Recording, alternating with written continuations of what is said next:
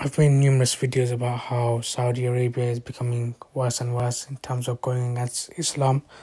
And the latest news is Onlyfans pornstar iggy Azalea confirms her Saudi set list was approved by the organizers' entertainment authority.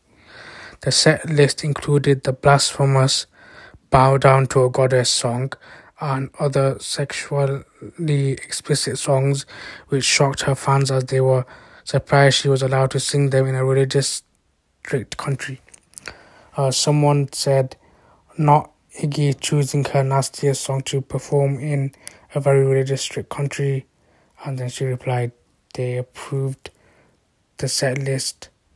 Love, lol. It shows you what type of direction Saudi is going towards.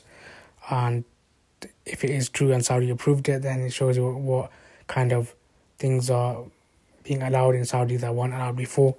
And this is becoming more and more worse, more and more extreme. But yet again, a lot of people are silent. A lot of people are defending Saudi. Yes, it contains two of the three holiest mosques in Islam.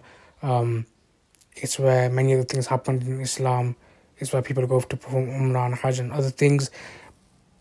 But we should speak out when things are like this are happening, particularly in Saudi. And people shouldn't be giving Saudi a free pass. It does not matter how holy it is. If people are doing things like this, we need to speak about it. You didn't speak 20 years ago. This is what's happening now. You don't speak now. 20 years later, you'll see what's happening, and you keep doing this until there's nothing left of Saudi. Don't speak now, and later when things become worse, don't complain. Then now is the time to speak, not when things become worse. People who are not speaking, they are part of the problem.